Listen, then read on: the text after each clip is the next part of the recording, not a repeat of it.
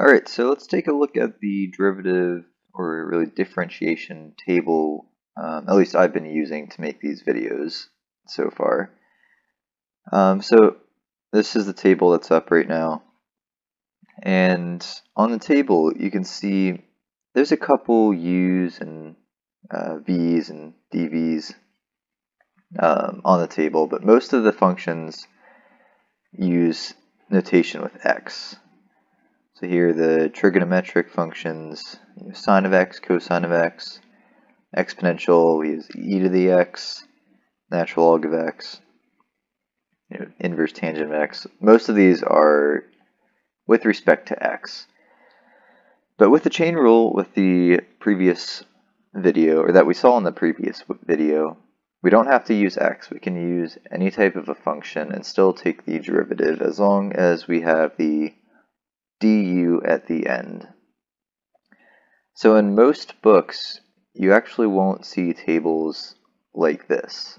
These are very general forms with x. Now I'm going to scroll up, and this is a smaller table, but it has many of these rules in terms of u. And this is what you really need to get used to using, especially when you look at integration tables.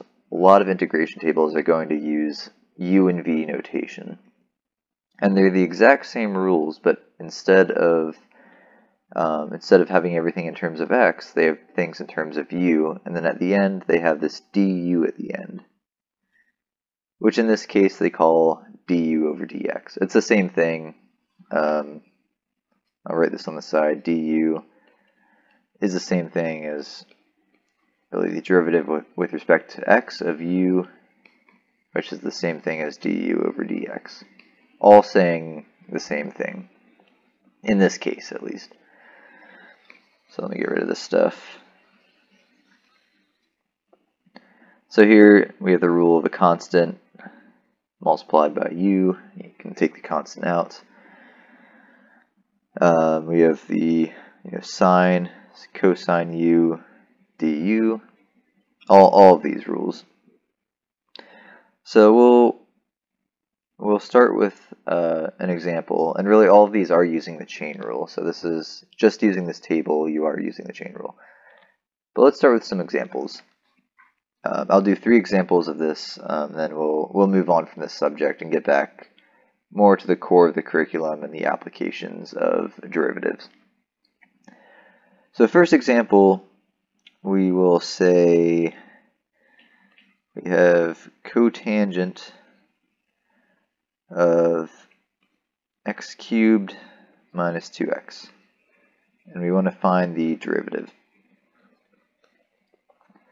So the process that I'm going to go through here is I'm going to look for the rule that matches the closest, and I'm going to find the rule that has really the outer bounds of this function. So in this case we have cotangent of something in the middle. So cotangent is kind of the outer part of the function. And I see we do have a rule for cotangent of u. So when we take the derivative of cotangent of u, we have to define our u. And it's really whatever is on the inside in this case. So on the inside we have x cubed minus 2x. We can call that, we can define u as x cubed minus 2x. And when I use this triple equal sign, I'm basically saying it's defined as, it's just a slightly different notation, but you can also just write it as a normal equal sign. So I'm going to define u as x cubed minus 2x, and I'm going to rewrite the original function as the derivative with respect to x of cotangent of u. And now we can actually use this notation, and we find that this is equal to negative cosecant squared of u times du over dx. So this is the result of the derivative. So I'm going to write this again down here. So negative cosecant squared of u, and I can plug in u now. So we said u was x cubed minus 2x, but we still have this du here. So what is du? So to find du, we have to take the derivative of this. And sorry, let me actually write this on the side. So u we define as x cubed minus 2x. Du, we just have to use the polynomial rule that we learned before, or really the exponent rule. So x cubed minus 2x is 3x squared minus 2. And just as a reminder, we get that from pulling the 3 down, subtracting 1 to make that a 2. And the derivative of minus 2x is just negative 2. So du is 3x squared minus 2. So the final answer, when multiplying by this du, is 3x squared minus 2 at the end. And so this is the full derivative. Alright, so let me erase this. I'll start from scratch. And we'll do another practice problem. We're going to make this a little bit more complicated now. We're going to add a second layer. So before we had something inside of a function, now we're going to have a function outside of all of that. So this time, let's do, I guess I haven't really thought these out beforehand, but let's take the derivative of the square root of, we're going to say cosine of natural log of x. So this is a nasty looking derivative, but if we just follow in a systematic way, we just follow these rules with the u notation, we'll find the answer pretty quickly. Alright, so just to make this easier on myself, I'm going to rewrite this as cosine natural log of x, 3 parentheses there, squared. Or sorry, not squared, raised to the power of 1/2. So that's the same thing as taking the square root. And I guess now that I actually look at this derivative table, there is specifically a square root one.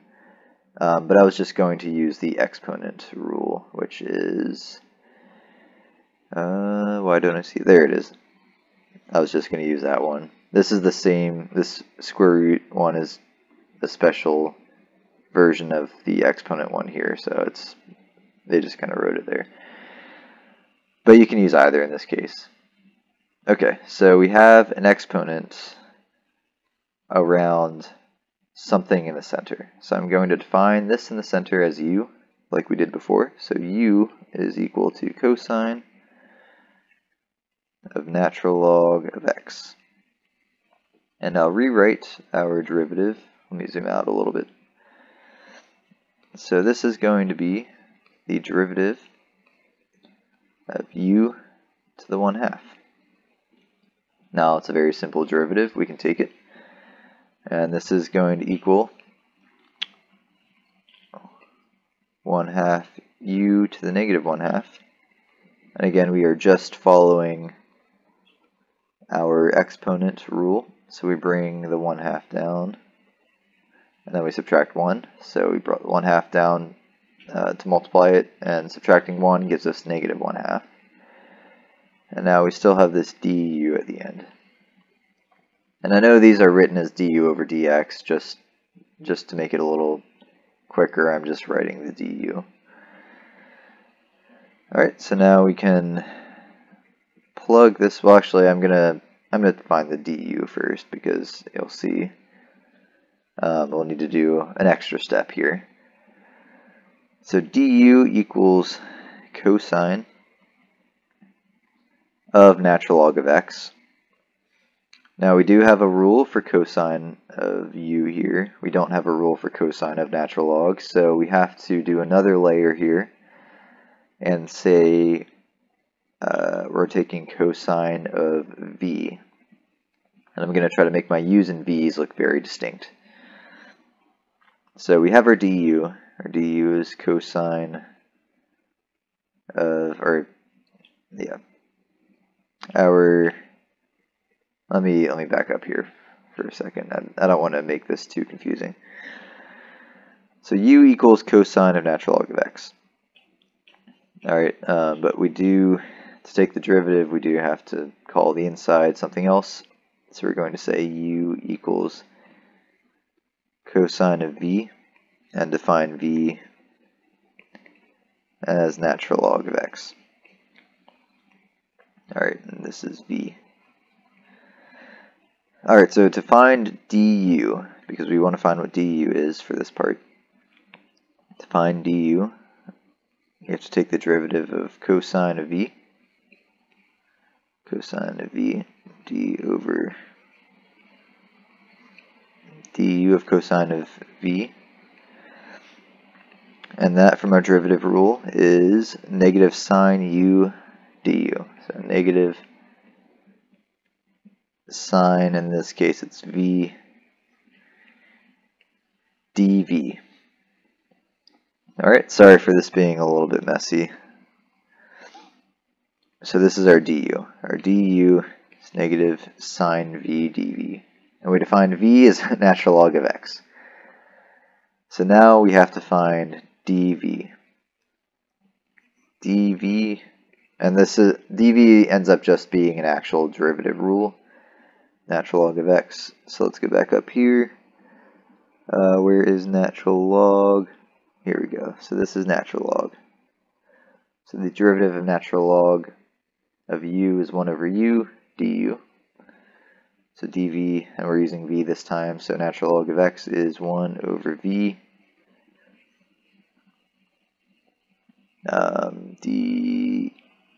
So we do have it in terms of x here. So natural log of x is 1 over x dx. And now finally we know dx is just equal to 1. So that goes away. So let me change color here. Remember how to do this. So we have our dv, we have our du, and we have our u. And now we can plug everything back in, and I guess we have our v. So this is our answer. We just have to plug in all the pieces. So our final answer, I'm not even going to rewrite that derivative. Our final answer is 1/2 times u, which we said was cosine of v. So cosine of v du, which here we said was negative sine v dv. And now we have to plug in all the v's and the dv's. This is the second layer that we have. So if this was just x, we would be done, but no, we actually defined v. So this is equal to 1/2 cosine, and we said v was the natural log of x, times minus sine of v, which again is natural log of x, times dv, which is 1 over x. And now that is our final derivative. And just as a reminder, our starting point was the derivative of the square root cosine of natural log of x. So that was our starting point, that is our finishing point. These two are equivalent. So that was a long trip to get there, but we just followed the u substitution rules systematically, and we found the answer. And you can have as many layers as you want. The more layers you have, the more difficult it is to keep track of all the pieces. But that is what I would call a 2-layer derivative. Alright, so let's do one more example. I'm going to keep it about at this caliber. I was going to do a 3rd layer, but just based on how long that took and my poor ability to keep everything in a very nicely categorized flow. I'm going to try it one more time with the same type of caliber and go from there. So let's erase all this. Erase, erase. Alright. Alright, so let's do, what do I feel like doing? We already did cosine. Let's do tangent. I'll do tangent squared of the square root of x. Alright, so that's going to be our derivative. We're taking the derivative of tangent squared of the square root of x. Alright, so first step, we're going to look at what the outermost function is. And this is a little bit tricky because you might think the outermost function is tangent, but we actually have tangent squared. So the outermost function is actually the square. So just to make this a little more easy to see, I'm going to rewrite this as tangent of the square root of x. Sometimes I use these square brackets just so it's a little different from normal brackets, so I can keep track of which set of brackets it is. So really, derivative of tangent of square root of x, all that squared. So just as before, we're going to rename the inside as u.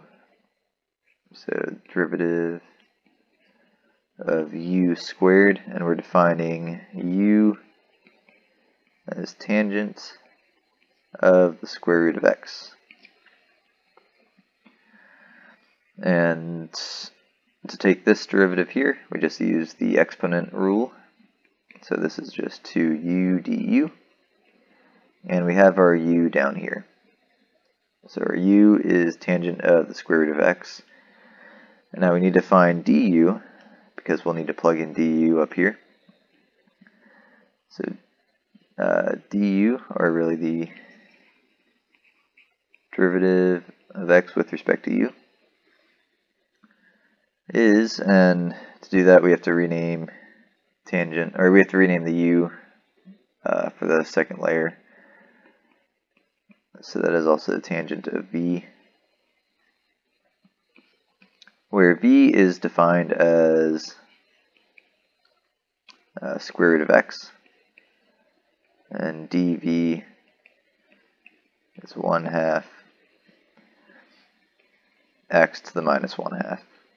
We kind of just did that in the last problem. I know I went through that pretty fast, but square root of x is 1/2 x to the minus 1/2, just from the exponent rule. Alright, so we have our v, we have our dv, we have our u, and we need to find our du. So du is going to equal the derivative of tangent of b. Our tangent rule here is that it's equal to secant squared b dv. So that is secant squared of b dv. Alright, now we can have all the pieces and we can plug everything back in. So our derivative of tangent square root of x squared, we have down here is 2u du, and we can start plugging stuff in.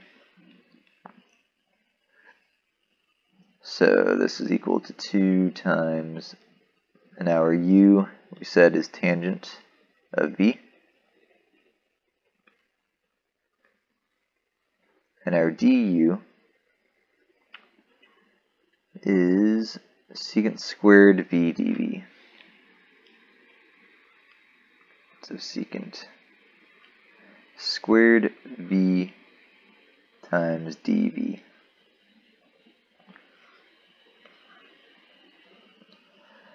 Alright, and now we plug in our v's. So our v is square root of x, our dv is 1/2 x to the minus 1/2. So this is going to equal 2 times tangent v, which is square root of x,